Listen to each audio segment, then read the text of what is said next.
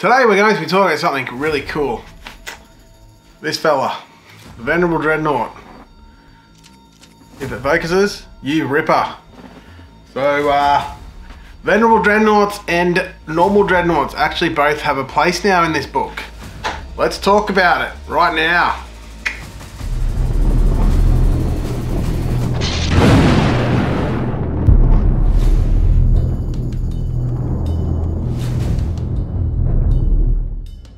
Righto, the Venerable Dreadnought. Let's just go over his basic stats before we get too far ahead of ourselves.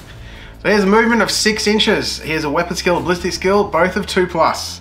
He has a strength of 6 and a toughness of 7. He has 8 wounds, 5 attacks, leadership 8, and a 3+ save. So Venerable Dreadnoughts comes standard with an assault cannon that has a Dreadnought close combat weapon on the other hand with a built-in storm bolter. Assault cannons are 24-inch range, heavy 6, strength 6, neg 1, and 1 damage. And the Dreadnought close combat weapon is a close combat weapon, melee obviously. It is strength times 2, taking him to 12. It is neg 3 AP and 3 damage, which is decent on a dude which does 5 attacks. Okay. Now, you've got some options. This model's assault cannon can be replaced with one of the following: 1 heavy plasma cannon, 1 multi-melter, and 1 twin las cannon. Alright, one of the options. So our heavy plasma cannon, it is 2 profiles, both 36 inches, both heavy D3. The standard is strength 7, neg 3, 2 damage, and blast. And the supercharge is strength 8, AP 3, 3 damage, and blast. But any unmodified hit rolls of 1 give this guy dude a wound. So typical plasma, obviously. Then we've got the multi-melter. It is 24-inch range. It is heavy 2, strength 8, neg 4, d6 damage.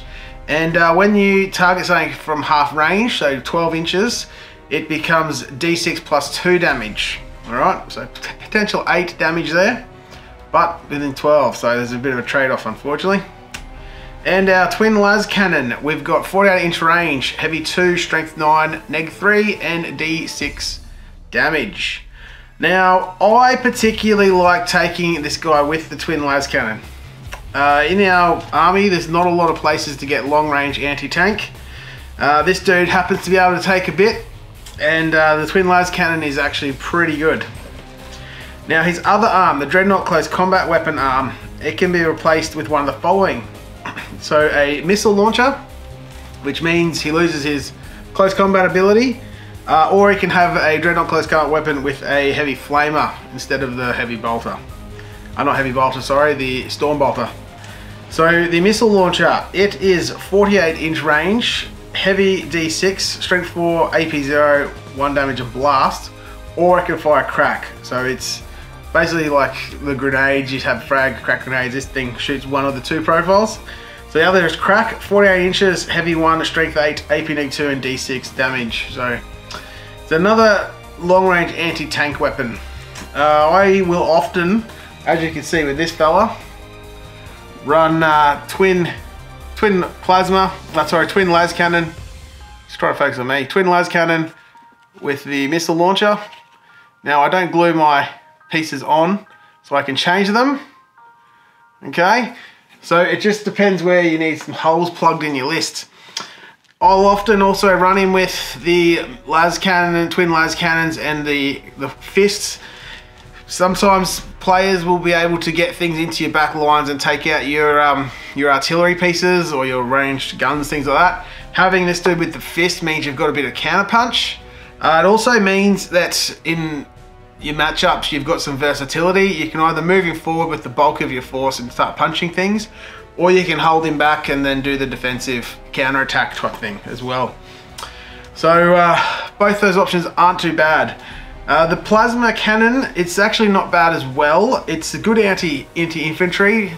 The thing is, this book is just filled with like close combat weapons which will just mince medium infantry, and your storm bolters will just mince weak infantry. So taking more anti-infantry, you're kind of just redundant on top of redundant on top of redundant.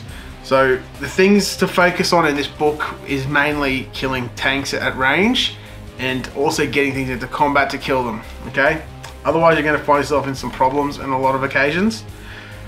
Well, also with this guy, we've got the Knights of Titan, so all the usual Knights of Titan abilities. Now this dude doesn't have the deep striking ability, alright? So he doesn't have teleport strike, so he can't just go drop in. There is another way to do that with the Storm Raven, but we'll talk about that with the Storm Raven. When he dies, he does explode on a d6 roll of a 6. Every unit within 3 inches gets 1 mortal wound. He's got Duty Eternal. Each time an attack is allocated to this model, subtract 1 from the damage characteristic of that attack to a minimum of 1. Basically, that means a lot of the small arms fire, and even some of the medium sort of weapons, like plasma, overcharged plasmas, damage 3 orc rockets, things like that. It's going to reduce a bit of your damage. And furthermore, he's also got this other thing called Unyielding Ancient. So each time this model would lose a wound, roll 1d6. On a 6, that wound is not lost. So let's say an orc shot at you with his rocket. He's hit with 1 wounded you, you've failed your save, the 3 damage has gone in, alright? So the Duty Channel is going to reduce that to 2, and now you get to roll 2 dice, so 1 for each point of that damage. If you roll a 6, the damage is then reduced, has gone as well, alright? So if you roll 2 6s, he takes no damage. You roll 1 6, he takes 1 damage. And if you don't roll any 6s, he's stuck with the 2 damage. But it just keeps him around that little tiny bit longer. Now he's also a Psyker. He comes with Smite and Armored Resilience as standard. Armored Resilience is a power which gives you +1 to your save.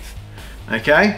Now, most other dreadnoughts in other armies aren't Psykers. There's a couple of exceptions in some type of marine chapters, but typically they're not Psykers. These dreadnoughts are Psykers, so they get to cast an ability. The one they come with is Armor Resilience. It comes with that standard. What it does is it boosts your armor save. So you then get to have a 2+ save Venerable Dreadnought. Okay? That's something a lot of armies don't get as well. That's going to be good because a lot of stuff you'll see out there that's anti-tank, a lot of it's going to be AP neg 3.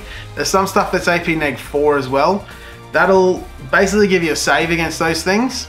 So the AP 3 you'll get a 5+ save, and the AP neg 4 you'll get a 6 up. You're not going to pass it every time. Don't sit there and hope to God that that's going to save your Dreadnought's life. Typically it won't. But there's the odd occasion where you will stop a bit of damage coming in. The other thing as well, we've got access to Sanctuary, which is an ability a psychic power which gives you a 4+ invulnerable. He can't cast it on himself, but you can have another unit nearby that can. And also in the Sword Brethrens, they've got a Warlord trait which works a bit like Sanctuary. I cannot think of the name of it. That one, you can't actually cast on this dude because he doesn't have the Brotherhood keyword, but you can cast Sanctuary on him. Yeah, so he can't take Sword Bearers, alright? So keep that in mind. So that comes to my next part. So he is a vehicle and he is core, so you are able to get rerolls. But keep in mind that this dude is not a Brotherhood. He has got Honored Knights, so he is technically a Paladin in a way. So you won't be able to get the rerolls off dudes that say Brotherhood rerolls.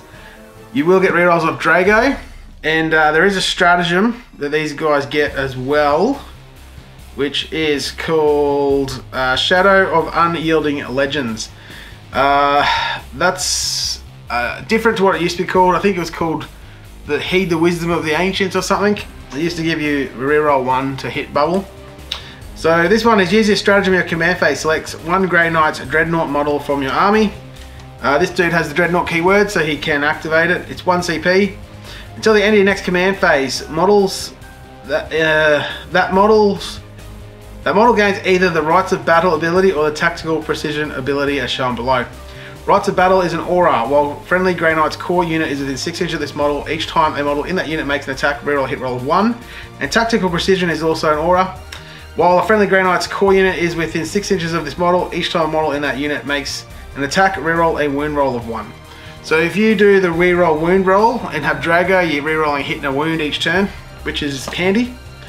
And it doesn't have Brotherhood specific in that. So even if you take him in a Brotherhood detachment, you can then use that to give yourself rerolls to hit and things like that. Now, he doesn't get Brotherhood powers and he doesn't get some synergies with some of the other Brotherhood stuff, which is why the Dreadnought now, even though his stats are a little bit inferior, you do get the ability to do those other things. So we'll talk about that in the Dreadnought video, which should be coming out next. Alrighty, cheerio.